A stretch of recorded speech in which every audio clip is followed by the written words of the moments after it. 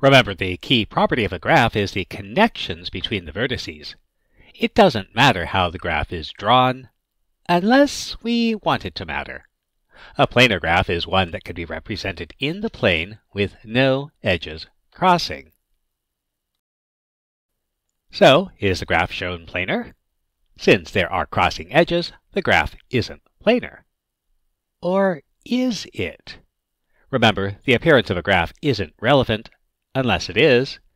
If we move the vertices while maintaining the edge connections, or stretch the edges without disconnecting them, the graph doesn't change. And in this case, it's possible to represent the graph without crossing edges.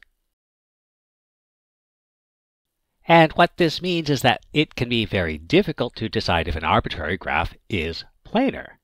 To decide, we'll want to find either features that every planar graph must have, or features that no planar graph has.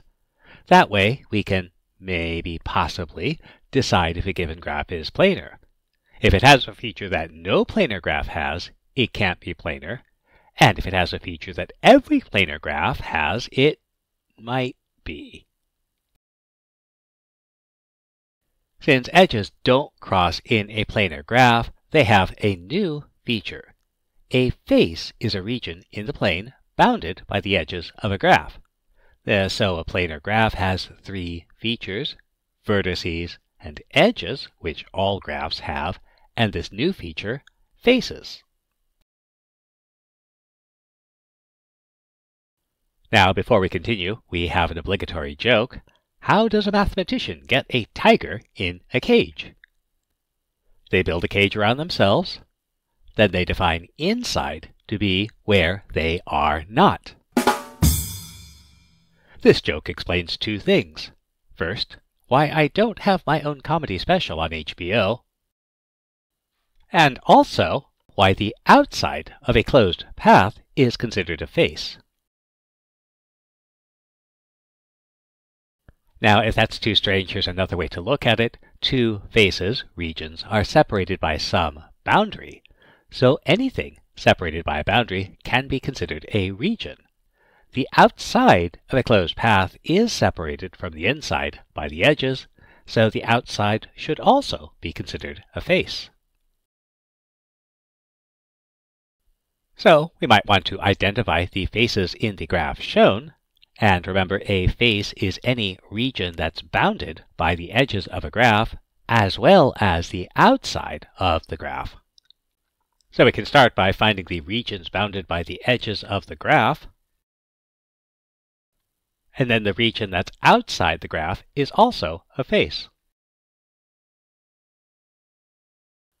Now, suppose we have a connected planar graph. Is there a relationship between the vertices, edges, and faces? Let's gather some data. While we could select a bunch of random graphs, we'll take a more organized approach. If you build it, they will come. So let's keep track of the number of vertices, edges, and faces. So we can start with one vertex, 0 edges, and only one face, namely everything. And let's add a vertex, and because we have to have a connected graph, we have to join it with an edge. And now, there's 2 vertices, 1 edge, and 1 face.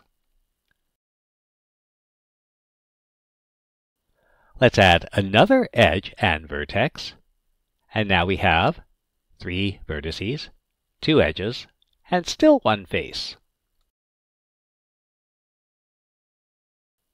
Now remember, if we're using simple graphs, we don't have any vertex connected to itself, and at most 1 edge connects 2 vertices. But now that we have 3 vertices, we could join them. And now we have a graph with 3 vertices, 3 edges, and now we have 2 faces, one on the inside and one on the outside. Let's add another edge and vertex. So now we're up to 4 vertices, 4 edges, still 2 faces. And finally, let's close off and make 1 more face.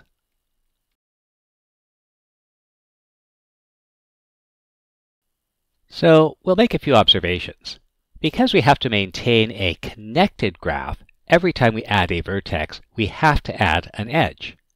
And if we add an edge without adding a vertex, in other words, we're joining two existing vertices, we add a face. Now, because something always happens when we do something, this suggests we might be able to find an invariant for planar graphs. Let's consider this. Suppose we have some formula that's a function of the vertices, edges, and faces, and if it's constant for planar graphs. That's the idea behind it being invariant. Now, since adding a vertex also adds an edge, then f must include the difference v minus e or e minus v. That way, if you increase one, you also have to increase the other. Similarly, since adding an edge also adds a face, f must also include the difference e minus f or f minus e for the same reason.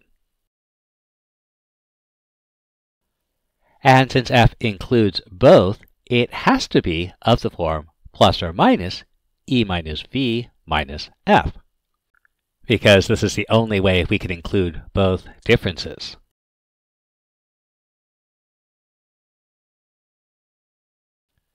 Now, it really doesn't matter whether we choose plus or minus, but since we expect most graphs to have more vertices than edges or faces, we'll use v plus f minus e.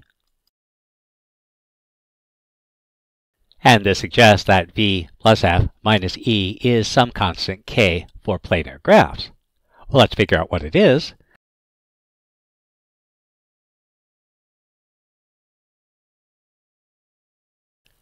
And this leads to something called Euler's formula. A planar graph with v vertices, e edges, and f faces satisfies v plus f equals e plus 2.